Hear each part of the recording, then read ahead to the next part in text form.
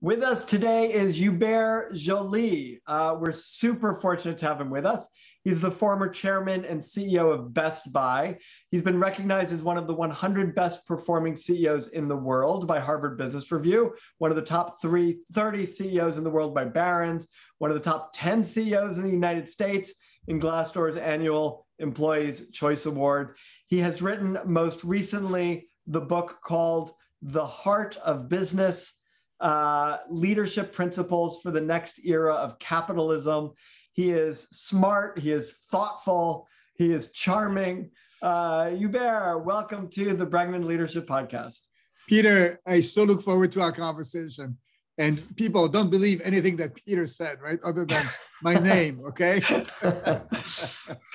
So, you did this remarkable turnaround at Best Buy, and you've written really beautifully both about it and your philosophy of business. And a lot of people are articulate about their philosophies of business without the practical experience of having acted in it the way you have. A lot of people are actually very, very effective in business without being able to articulate it. You have the gift of having done both, which is, a gem for the podcast and for our listeners and for me personally. And I know you personally, and I really am so appreciative of you and of that. So here's what I wanted to do. I wanted to start with, how you became you, right? So a lot of times, any profile that one reads about successful business, will be about the turnaround and I'm kind of curious, for listeners who are at the beginning of their career or my kids, who are in their teens, who are one's in middle school. My students, right? Or your students, right? Or your students who have aspirations, but they don't necessarily know how to take, they can see where they want to be, but they don't necessarily know how to get there. So I would love to hear your story of, how you got to where you are, how you got involved in business in the first place, what attracted you, what first steps you took, that kind of thing. Oh, no, I'm happy to do this. And you'll see, I'm not going to necessarily give you exactly my resume, but maybe some of the milestones that really played a key role. So I grew up in France, Peter, and I went to some of the best schools. When I was a teenager, initially I wanted to be a vet because my godfather was a vet, so I thought it was really cool. But quite quickly, I said, no, I'd like to be in business and lead an organization. So I went to the leading business school in France. I also had a master in public administration. When I finished that, I really didn't know what industry or function I wanted to work in. So I went into consulting. So I spent a dozen years with McKinsey and Company. And I studied my professional life as a hard-charging, deeply analytical, problem solver at McKinsey, focused on helping clients maximize performance. And I think what we're going to talk about is that today, while I still love solving problems, I'm also somebody who believes in unleashing human magic as the key driver of extraordinary performance. And after leaving McKinsey, I worked in a variety of industry sectors. I worked in IT services, in video games, media and entertainment, travel, hospitality, and then finally retailing. But rather than tell you the play-by-play of my resume, I'd like to give you a few milestones because I think they determine how I think about leadership today. Right. So the first milestone was 30 years ago. I was having dinner with a client of mine at McKinsey, and that guy, Jean-Marie Descarpentries, a French CEO, told me, Hubert, the purpose of a company is not to make money. That was 30 years ago. It's an imperative, but it's not the ultimate goal. And he said there's other imperatives in business, by the way. He called it the people imperative, having the right teams, properly equipped. The business imperative, having customers who are happy with your products, and then the financial imperative. And he says you have to think about them in sequence. Excellence on the people imperative is what leads to excellence on the business imperative, which leads to excellence on the financial imperative. And the ultimate goal, don't confuse a result, which is the profit, with the ultimate goal. If you think about it philosophically, the ultimate goal must have something to do with developing people, serving people, and so on and so forth. And he said, now a lot of people are going to talk about this, right? Now, the question is, what do you do with it? And so, for example, he said, when you're going to be running a business, start your monthly performance review with people, then customers, then finish with financial results, not the other way around. If you do the other way around, you're going to spend your entire meeting on financial performance. You're going to miss people and customers. That was a very significant moment that I still cherish today. You know, and in your book, you actually go a step further. You say that profit is not a good measure of economic performance. Right? Yeah, and so it was to me, like that's even saying within the economic realm, the money realm, profit isn't a good measure. Say more about that. Yeah, at some point in my career, I was the deputy CFO of a large French company, and so I had to look into generally accepted accounting principles. And talking with the accountants, GAAP is not even trying to represent economic reality because there's so many things that don't go on the balance sheet, like the quality of your workforce doesn't go on your balance sheet, or externalities like the damages you create on the environment, that doesn't go on your P&L. So it's not even trying. So let's not fall in love with that. The other important milestone I want to talk about was because it played such a big role in shaping my philosophy was when two friends of mine who are monks in a religious congregation asked me to write with them articles in Philosophy and Theology Journal about the philosophy and theology of work. Why do we work? Is work a punishment? Is it a curse because some dude sinned in paradise? Is it something we do so that we can do something else? Or is work, like Viktor Frankl believes, is work part of our fulfillment as human beings, part of our search for meaning? Yeah. And of course, it's a choice. We can decide. I think if we see it as part of our fulfillment, it changes everything. And I think that our search for meaning can be a foundation for how we think about business. So that was a second important milestone for me.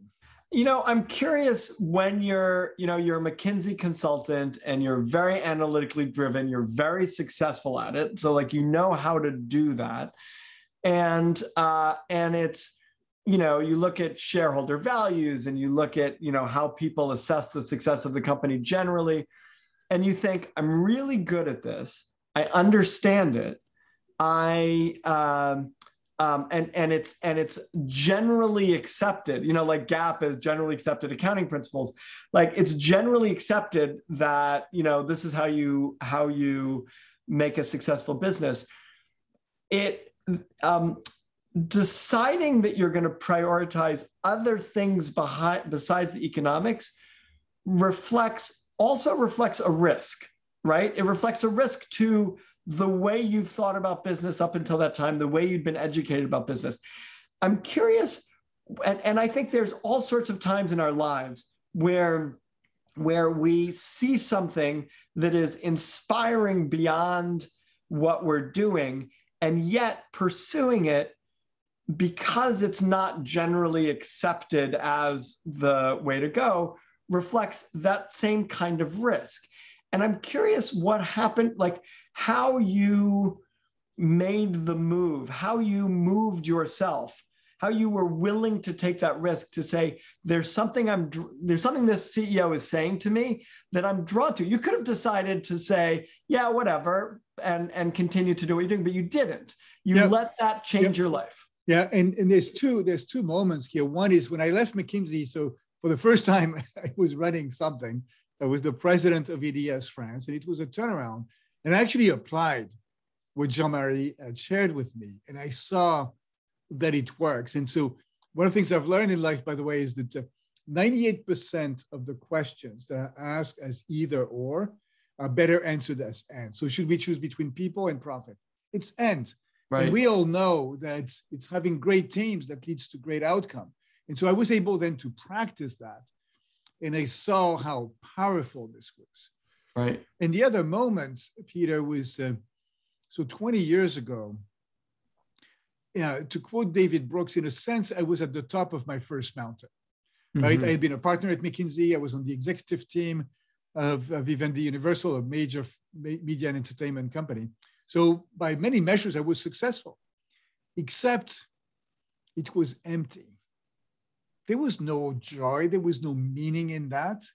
And so call this my midlife crisis, right? And that led me to want to slow down and step back I continued working intensively, but took the time to go inside, if you will.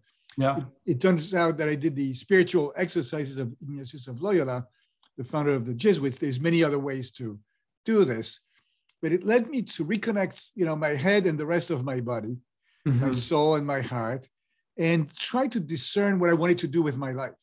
Later this week, at Harvard, we do a workshop for new CEOs. One of the things we ask them to do is to write their retirement speech.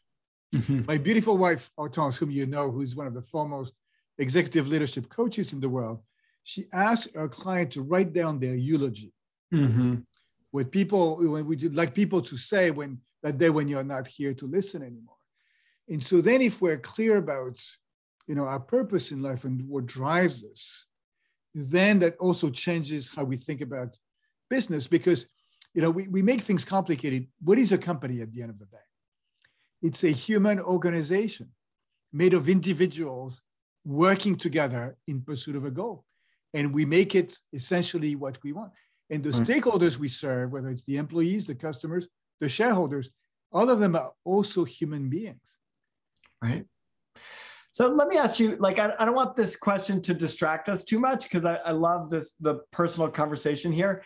I am thinking about, John Mackey, who was on this podcast and is the CEO of Whole Foods, and who wrote Conscious Capitalism, and 20 years ago was talking about all of these stakeholders. And it's catching on, but not as fast as you would think. And I guess my question is, what do you think is this makes so much common sense? Yeah. It's human and it gets results. So what do you think gets in the way of people adopting this? Yeah, so, and certainly we've seen a huge acceleration in the last 2 years. So today, when I speak with, CEOs of large companies, with shareholders, private equity players, executives, I would say, Peter, today, the vast, vast majority of people believe it's the right direction. And we've all seen the BRT statement on corporate purpose 2 years ago. So I think and when you look at surveys, people, even Larry Fink, the CEO of BlackRock, the largest fund in the world, says, work on your long-term strategy, your purpose, you need to be a force. So everybody agrees. The challenge is not being convinced intellectually. It's doing it, because doing it is really hard, because we've been trained in a certain way, and we need to rewire how we think about business, how we think about the various functions in business. We need to rethink our mission. Importantly, we need to rethink how we lead. And this is hard, because we need to move from being, business leaders to being also human leaders. We need to move from it's all about profits to no, it's a declaration of interdependence. We need to move. One of the things, on my FBI most wanted list, there's two people: Milton Friedman, inventor of shareholder primacy, and Bob McNamara, former Ford executive, but also U.S. Secretary of Defense during Vietnam, who, exemplified top-down scientific management. Take a bunch of smart people, create a plan, communicate that plan, put incentives in place, and hope that something happens. It doesn't work. And yet that's how we've been wired. So there's part of the reason why I wrote this book, and why I'm now at Harvard Business School and coaching executives, is that so many are eager to move in that direction, and are now able to say, I want to do this and I need some help. Right. It's great. It's beautiful. Let's fast forward now to Best Buy.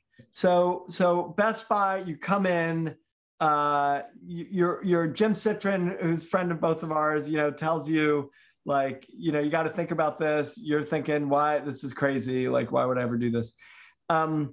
And you decide to do it. And I'll share the punchline, right? Which is the stock price while you're working there goes from $11 to $110. We know that economic value is not all about share price, but you also transform Best Buy as a force for good. Now, I have to admit, I'm an Apple aficionado, and I've gone into Best Buy a few times here in New York. And your experience that you write about in the book, about having walked into a Best Buy and there's 3 blue shirts who are talking to each other, and they want to charge you $18 for a screen protector to put on the screen protector. And that was also my experience a little bit sometimes working in Best Buys. And I think as I read those words, I think to myself, I could understand a hospital being a force for good. I could understand, not-for-profits being a force for good. I could understand Whole Foods being a force for good. But Best Buy, like, how do you make that argument to people? How do you make this argument? And you did it, right? And you did it in a way that inspired the organization. So I'm really curious to hear, for you to share with the audience, like, how do you look at Best Buy and say, there's untapped potential here, and the answer is that it's people? Yeah, and so there was two phases in my journey at Best Buy. One was saving the company back in 2012. And so we did this by, doing a number of operational improvement, making sure prices were competitive, that the online shopping experience was good, that we invested in the stores, to improve the customer experience. We partnered with the world's foremost tech companies, including Apple and Microsoft and Samsung and Sony, to help them showcase the fruit of their billions of dollars of R&D. So this was the turnaround. We also took some cost out. But then, to your question, so fast forward from 2012 to now 2016, we had saved the company, and we were working on how do we accelerate our growth, and what kind of company do we want to become when we grow up? And we started the traditional way. We did market research, segmentation. We found that there was a group of us customers who are, interested in technology, but frankly need help with it. We call them the high-touch tech fans. That was our target segment. And we were going to be helpful to them, help them, try to understand their needs and find the right solution for them. So in a human way. But then there's something else that happened. And at the time I was watching, Simon Sinek TED Talk about Start With Why, which fits with this question of why do we work? Why are we here? And during one of our executive offsite, that was a turning point. When we were working on our strategy, I had asked every one of the executive team members to come to the offsite with a picture of themselves when they were little, 2 or 3 years old. And Peter, we had some really cute pictures, frankly. I bet. And over dinner, we spent the evening sharing with each other our life story and our purpose in life. And what we discovered is a couple of things. One, all of us are human beings, right? Not just a CFO or CMO or CHRO, right? We have a beautiful life story with some quirks and some drama and so forth. And two, with a couple of exceptions, all of us share the same kind of goal in life, right? Do something good to other people, the golden rule, and make a positive difference in the world. And then we said, gee, we're the executive team, we're the leadership team of Best Buy. Why don't we use this platform to be a force for good in the world and build a company that employees can love, customers can love, community, and then shareholders. Now, to your point, yes, we're not Medtronic, we're not Mayo Clinic. So what does that mean? Well, that was, I think, very transformative. We said, we're actually not, as relates to our purpose, we're not a consumer electronics retailer, even though we may look like one. Mm-hmm. We are a company that's in the business of enriching people's lives through technology by addressing key human needs. Okay? Right. And what this does is does a couple of things. One is vastly expands the addressable market, right? Because there's many things. You don't need to be limited to what you can do in the four walls of a retailer. That's how we got into the health space, helping aging seniors. Yeah, I mean, I'm thinking of my mother, right, who's 91 years old, and for whom an iPad and an Apple Watch have changed her life in many ways. Like, it's created a sense of safety. She can sleep alone at home if she wants to. And the iPad with a 12.9-inch screen, she can kind of manage herself. And, one of the services we have for your mom is that and it was partly an acquisition, but we'll put sensors in the home of aging seniors, under the bed, under the sofa, in the kitchen, in the bathroom. And through remote monitoring and AI, we can identify if there's changes in patterns, not eating enough, not drinking enough, not sleeping enough, Right. and then trigger an intervention. That's Wow. a game changer. Right. Okay. And so that's a new market we went into. And so expands the addressable market. And of course, it's a bit more inspiring than just being a retailer. Well, and it's actually interesting from a turnaround perspective. I mean, I've seen this with some of my own clients. You're going from a product to a solution, right? Exactly. You're sort of saying, let's solve a problem, right? And then a relationship, because we have an initiative called In-Home Advisor. If your Right. need is too complex, right, we'll come to you. We'll come to your Right. apartment. We'll try to understand what you're trying to accomplish. We'll build a solution. We'll suggest a solution, and we can become your CIO or CTO for your home. Right. Right. And build a true relationship. Now, you could say this is many companies, right, Peter? They write their purpose. It's on the website, blah, blah, blah, blah, blah, and nothing happens. Right. In our case, it actually happened because the purpose became the cornerstone of our strategy. And then over time, something happened, which is it really came to life because we found, and you said I led the turnaround. Well, people around me, I learned so much from them. Right. We found a way for everybody at the company to write themselves into that story. Mm-hmm. So this is not a case where we said, here is a new purpose. Don't you love it? No, Right. Leadership, used to be outside in and top down. I think now it's much more bottom up and inside out. Right. And we can talk about what it took, but today, this is a company where people have a spring in their step, and they're, the people at the company call this their home, their family, and they want to do great things for others. And there was a point where I saw, the top line growth accelerate. And I said, this defies logic, right? This is irrationally good. And that's because we had unleashed human magic at the company. Right. In Yeah, support I mean, of that I was struck in reading about how, at every level of the organization, frontline blue shirt workers, selling iPhone cases, you're asking the question, what are your dreams? Yes. Yeah, that's right. So, which was the same question as with the executive team.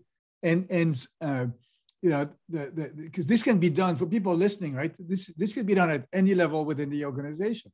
To illustrate this, there was a store general manager in Boston. He would, in fact, ask everyone in the store, what is your dream? At Best Buy, outside of Best Buy, what is your dream? Write it down in the break room. And he said, then, my job is to help you achieve your dream. Peter, if you do this at scale, it changes everything because then people can be all in their job because it starts from within. Was it difficult to get managers or even supervisors who are not necessarily thinking on that level? Like, how do you help them think on the level of saying, my job is to help my immediate staff, achieve their dreams? Like that's a big leap for a manager at Best Buy, I would imagine, or a supervisor on the floor at Best Buy. How do you help them get there? Yeah, so this is the broader question is, how do you create an environment where you can unleash that human magic? Right. And how do you change the culture? One leverage point you have as a leader, maybe that's the most important point, is who do you put in positions of power? Mm-hmm. Right? Because we, as leaders, there's very little we do, right? It all gets done through other people. Right. So who do we put in positions of power, and how do you decide? And by the way, my thinking on that has dramatically evolved, Peter. It used to be all about, experience and expertise. I wanted the best marketing person, the best supply chain person. Now I'm much more interested in who is this person? What drives them? How do they want to be remembered? Yeah, I can even see the fault in my own question, which is I even inherent in my question is, oh, we as leaders know how to do that, but supervisors on a retail floor don't. And I immediately see how wrong that is. Like how that's not a position-based understanding or competence. It's a person-based competence. And what you're putting your finger on something really important where so many of us have got to rewire our brain. It's back to the top-down thing. We're going to tell people what to do. So people listening to this podcast, raise your hand if you like to be told what to do. Right. Right? Now, Peter, we cannot see, right? But I can bet. I don't see many hands. It's the basis of my new book that's come out, which is people don't resist change. They resist being changed, right? Nobody wants to be changed, but people are happy to change. And so in the book, I try to provide, many examples, very concrete examples and stories and tools on how to go from outside in and top down, which is necessary, but add this bottom up and inside out, because motivation is intrinsic. And you want the frontliners, the managers to, on their own volition, to want to create happiness around them. Right. And treat other people around them, whether it's employees or customers, as human beings. Right. And there's an entire architecture that I've learned about these ingredients that are necessary to create that environment. And the first one is about connecting dreams. The second one is around creating an environment where there can be genuine human connections. Right. Right. Which is again back to this idea of we need to become human leaders. I'm curious, like you sort of broke this turnaround into two phases, right? One, which is the turnaround itself, where you made some hard decisions around the turnaround. And then it feels like, and I don't know that you can make such a clear line or distinction, but it becomes this heart-centered, how do we really? No, so let me pick on this. The first phase was incredibly human-centric. Because this philosophy of business being about pursuing a noble purpose and putting people at the center and then treating profit as an outcome also applied during the turnaround. My first week on the job, to illustrate the point, I spent in a store in St. Cloud, Minnesota, listening to the frontliners. Frontliners were not the problem. With the label, that's when you had CEO in training as the label. Yeah. Because the frontliners had all of the answers. And, it was also about creating the right team at the top. It was about creating human energy to get going and fix what was broken. So this, and we saw this also, Peter, during the last 2 years, right? Where the last 2 years incredibly challenging, right? And this is a time where you had to lead from a place of purpose and with humanity, where you had to be able to, be empathetic like never before. That your main quality as a leader was to be empathetic, but also to have humility and be able to say, my name is Hubert and I don't know and I need help, because there was no manual.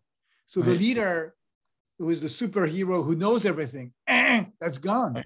Right. And so that's a big shift. So when the going gets tough, that's frankly where empathy, humility, and vulnerability are key leadership attributes that we need today. And meanwhile, you still have to make hard decisions. You still have to decide, there's ways that you're going to reorganize, you're going to close that store, you're going to, how do you balance that confidence with the confidence to make hard decisions with the humility of not knowing? So it depends a little bit. So let's take some examples. Maybe the most courageous decision we made back in 2012 was to decide to match Amazon prices.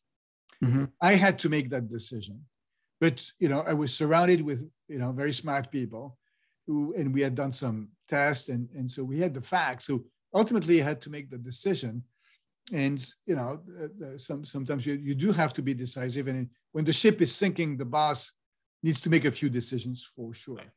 Right. But fast forward. March of 2020. So I'm now the executive chairman of the company, and Corey is the CEO. And Corey is dealing with a tough situation, right? Because of COVID. Yes, we are an essential retailer, but we don't know yet how to operate the store safely. Some municipalities want us to close the store. We have 1,000 stores across the U.S. There's no way Corey can decide every day which store should open, right? There's no way. Right. So what did Corey do? She laid out principles based on her sense of purpose. Her sense of purpose is stewardship. She wants to leave the place in better shape. And so the principles were: one, priority number one is going to be the safety of our employees and our customers. Priority number two, or principle number two, we're going to delay as long as humanly possible furloughing or letting go anyone until the federal programs kick in, and we have had a chance to, help the employees with that. Right. Priorities number 3, everything we do, we have to make sure that it's good for us in the long term. And then she told Damien, the head of stores, you're in charge of deciding which stores should be open every day. I cannot do this. So as long as you comply with these principles, you can run with that. Right. And of course, the other aspect of vulnerability was for Corey to say, look, there's no manual on this COVID thing. So I don't even know what COVID is. So let me say, I don't know. She called people at Mayo Clinic and other, in Minnesota, we have a lot of health companies, right? And ask for advice and how to do this. But it's, you can empower others if you can frame some principles. In the spirit of people don't like to be told what to do, they're going to be happy to run with it. What advice do you have for people who want to become more heart-centered leaders? Like, how do we become more heart-centered leaders? And Peter, I don't have, the corner of wisdom on that. And I'm still on the journey, right? So let's be clear, right? I don't want to mislead anybody. I think it starts with, so remember, long time ago when we were flying, if the oxygen mask was going to come down, the steward would tell us, put the mask on yourself first before you can help others. Mm-hmm. And I know you believe this, right? As leaders, paradoxically, it's so critical that we start by taking care of ourselves and do the work and spend the time to connect with who we are, how we want to live our life, have a clear sense of purpose and boundaries and principles, how we want to be remembered. And then as we go through these difficult times, as we want to be human leaders with others, make sure we take care of ourselves. So exercise, meditate, connect, maybe at the end of every day or at the end of every week, and our common friend Marshall, right? I love his questions, right?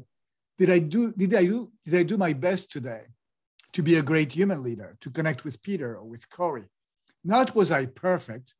The quest for perfection is really a bad thing, right? So Be kind with yourself, because if you were not perfect today, and by the way, there's no way you can be perfect. If you were a 6 out of 10 on one of the things you were trying to do, there's always tomorrow. Right. And so that's dealing with yourself. And then with others, be curious. People talk about the great resignation. I think that what's called in front of the great resignation is the great re-recruiting. Reconnect with people. Right. How are you? No. How are you really? I know it's hard, right? What's important to you? What are you struggling with? What have been some of your most difficult moments in the last week? What really drives you? What's important to you as we go through this? And have a really authentic, empathetic listening.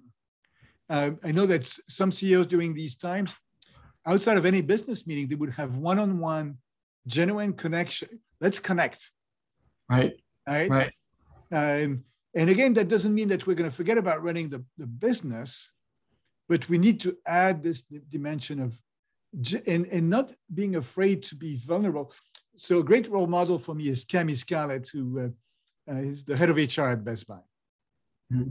A few years ago, she disclosed with everybody at the company that for years, she'd been struggling with a depression following the death of her 2 parents.